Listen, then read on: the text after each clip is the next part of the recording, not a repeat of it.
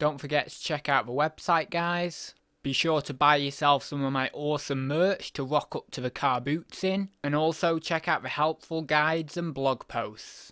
Hi guys, it's Adam and welcome to a sales update. So in today's video I've actually got 11 sales for you opposed to 10. It's just the way it's worked out this week. I had a couple of multi-orders and I wanted to include both the items from both of those multi-orders, and also the rest of the items I wanted to include as well. So we're just slightly over the 10 today, but no worries. I will try and keep this to around the 10 minutes. I know recently I've been going quite a lot over the 10 minutes, but I'm just kind of prone to rambling a lot of the time with some of these items. But yeah, with that being said, we'll get on with this. This is from the latter part of the 1st of March all the way up to today's date, which is the 8th of March 2019. So with that being said, let's get on with it. So first off, we've got this vintage tweed mill headwear brown medium drop brim hat. Now I've never heard of a drop brim hat.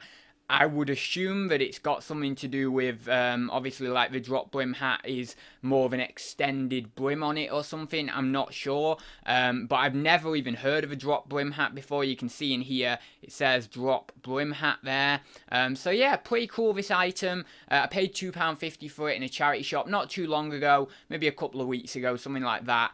And I got a nice quick $14.99 plus my postage on it. Maybe I could have pushed a little bit higher, maybe $17.99, maybe $20.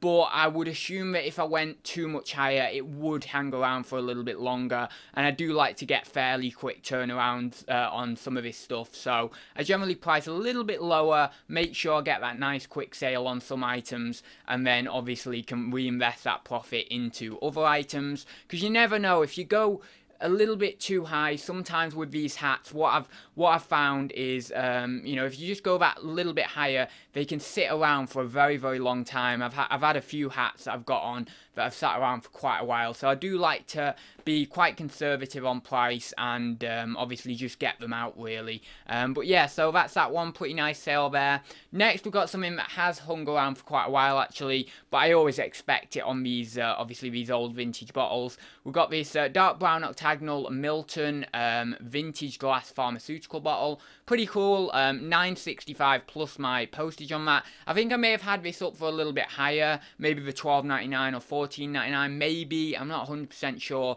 And then maybe I've come down over time. I don't think I've had this on for ages and ages, but I know I've had it on for a few months at least, so yeah, I'm not sure on that. And maybe I did just originally put it up at $9.95, but it seems a little bit low if I did. I would have thought I'd at least tried that at sort of $12.99, something like that, plus my postage, of course. But yeah, so that was that one anyway there. You can see on this little measurement here, it's almost 20 centimeters. So yeah, quite a cool looking bottle, that one. It's a little bit different to the usual kind of clear ones or green ones, and obviously with it being octagonal, that's a little bit different as well. But yeah, so that's that bottle there. Next was one of the multi-orders, which were these two candlesticks, turned wooden candlesticks. These were listed as a part of the 100 items in a day challenge, and obviously if you haven't checked out that video, then you may want to do so. Obviously I did 100 listings in a day for my 23rd birthday. Really, really cool. Very, very hard challenge, but at the same time, you know, well, I said in the video, it wasn't like really mega hard, but it was repetitive, you know, the repetitive nature of it made it quite hard, to be honest. But yeah, so the same person bought both sets of these candlesticks here, these wooden turned ones, $14.99 a piece, obviously there, plus the postage. Pretty happy with that. These just came in, I think these came in like a, I think these were with, yeah, these were with a load of ethnic figures I got. Basically, these two sales here put me in profit on the entire job lot. So, you know, it's pretty decent, really, just out of those two sales. And I actually got like 4 or 5 boxes of ethnic stuff. So, yeah, really, really cool just to get in profit on just 2 sales like that. But yeah, these were really, really nice. Would I put the price up in future a little bit? Maybe I would go 20 quid, something like that. But even so, they didn't sell really, really quickly. I mean, they did take, what, 3 or 4 weeks to go, something like that. And probably about 4 weeks to go, maybe even a little bit longer than that. Yeah, Probably about 4 weeks, maybe a little bit longer, but around that. So, you know, they didn't take, you know, they weren't really quick to sell or anything. So it kind of shows me that, yeah, maybe I could push an extra £5, but I don't think I could go too much more on them. But they are very nice items. You can see there was a little bit of damage. I don't know whether I've sort of shown it on here that well, but you can see there was a little bits of scuffs and a little bit of wear to the top of one of these candlestick holders here, which does detract from it a little bit, but still you can't see that too much, so it's not too bad. You know, on display it's not gonna affect you know, their kind of beauty or anything like that. Just a little bit of a scuff there, but yeah, it's something worth noting. So that was those two. I would say out of the two, I probably like, I'd say these ones the best. I know a lot of people probably like these ones because of that kind of almost bulbous type shape on the top there. That would actually have been a good keyword to put in, and I didn't put that in, like bulbous or something. But I like these ones best. I really do like them. But yeah, so that was those two. Nice little multi-order there. Next was something I've had on for quite a while. I think I also had this in my cabinet back when I had my cabinet. Vintage brass, rectangular, hammered effect, twin-handled. I think it was a drinks tray. I just put drinks tray in there. You know, I mean, it's got to be something like that at least for carrying beverages or drinks or whatever. 22.27 there plus my postage. Obviously, I would have had this up maybe $22.99 or $24.99, and maybe during a sale or something like that, I've ended up coming down. But yeah, 22.27 plus my postage on that one. Pretty happy with that one. This will have just come in an auction job lot, so it wouldn't have cost me a load of money. As I say, I did try and put it in my cabinet for a little bit, but you know, for whatever reason it didn't go. I think I had it at maybe 20 or 25 in my cabinet as well, and it just didn't go. But I think with that one, I either had it on the bottom shelf or one shelf up, so it wasn't necessarily in prime view.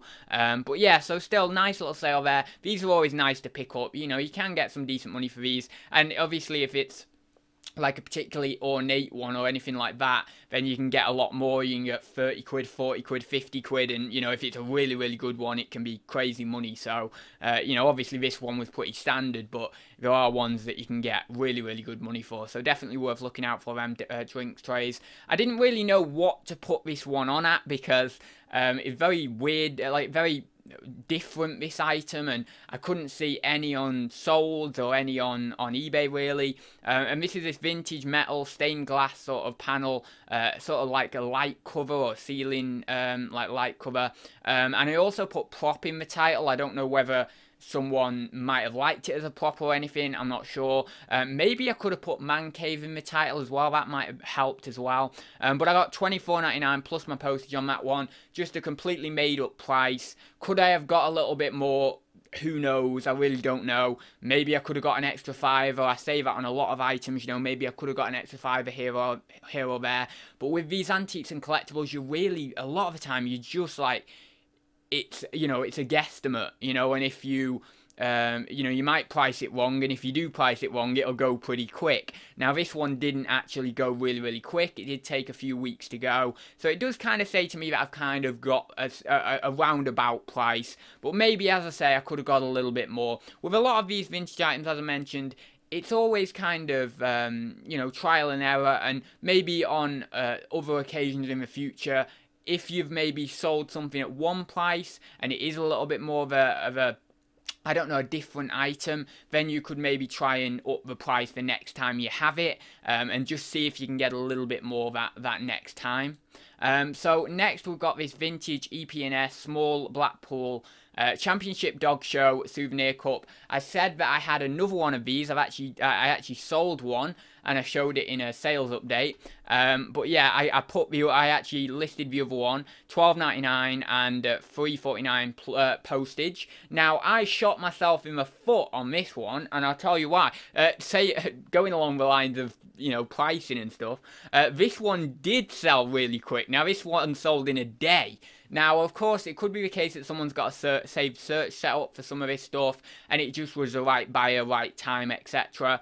but I don't think it was. I think maybe I could have charged a bit more for this, but it is very, very odd because the other one that I had an almost identical one to this one, and it took quite a while to go at the same price at $12.99. So I don't know, maybe I could have got more. I'm feeling like maybe I could have done, but the other one didn't go quick at the same price, so I don't know, maybe it was right by a right time, but yeah, something's like making me think, oh, maybe I should have put it like quite a bit higher than that or something. I don't know, but yeah, still, I'm more than happy with that because this, you know, it doesn't really owe me anything now. The job lot came in is profit anyway, so it doesn't really matter too much. But if you could get a little bit more out of something, it's always nice to try and get that little bit extra out of it. But yeah, that's that one there anyway. These like little etched cups, you know, these like little etched EPNS cups, some of them do well, so do have a look into them because, you know, if you get any, they can be quite good money. Next, obviously the Enid Blyton book bundle that I showed on a haul video,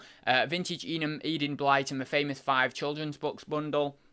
$14.99, as I mentioned, that was what I was going to price these famous 5 ones at, which I think is like £1 a book plus postage or something, or thereabouts, plus my $3.49 postage, obviously. So yeah, pretty happy on those. Obviously, that's my money back and maybe a very small profit. And then I've got another couple of bundles to go from that job lot. I think I've got one that's listed and then one like half bundle that I need to kind of find a few extra books for. So yeah, pretty happy on that one. Obviously, as I say, that gets my money out of them at least and a small bit of profit. So yeah, next is one of the newspapers. I've been selling these newspapers quite regularly. I got a job lot for £10 plus commission from the auction. I am well into profit on that now. I've probably done about £100 of sales of it, and I've got God knows how many newspapers left to sell. Definitely over like £300 or £400 worth of newspapers left to sell off a £10 plus commission job lot. It's absolutely crazy.